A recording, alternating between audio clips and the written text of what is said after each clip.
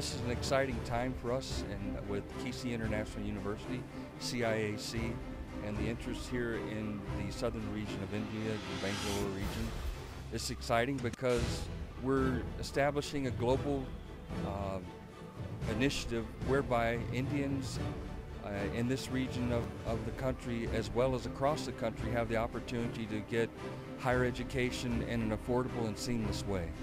It's time that we take back education and start allowing individuals who would normally not have the opportunity to gain their higher education. It's time for us to give them the opportunity that they've long deserved. I'm the founder and president for Ciac Global, WPDO, as well as vice president operations for KC International University, South Korea. Now we are here to basically announce the 3 days program which we are organizing here for the first time in Bangalore under the leadership of Professor Dr. Maram.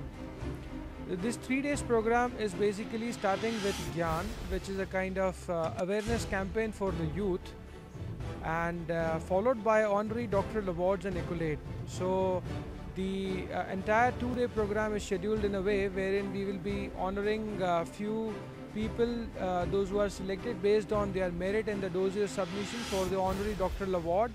After that, on the 3rd day, there is one special ceremony happening for the honor of DLit, which is Doctor of Letters, for one of the selected distinguished personalities from India. Thank you so much. I'm Dr. G.D. Singh. Dr. G.D. Singh, founder and president, CIAC, CIHF, WPDO, and KC International University, South Korea.